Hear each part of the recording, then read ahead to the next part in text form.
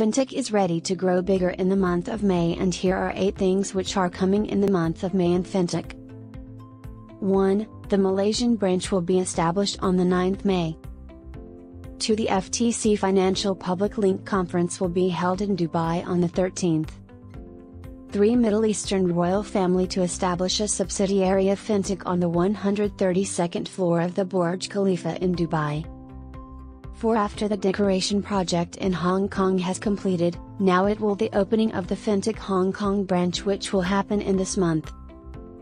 5. Establish a Fintech service system at the municipal and county levels.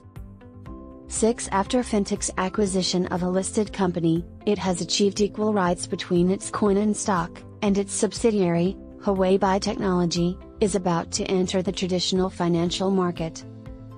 7. Complete the cooperation contract with relevant banks in the United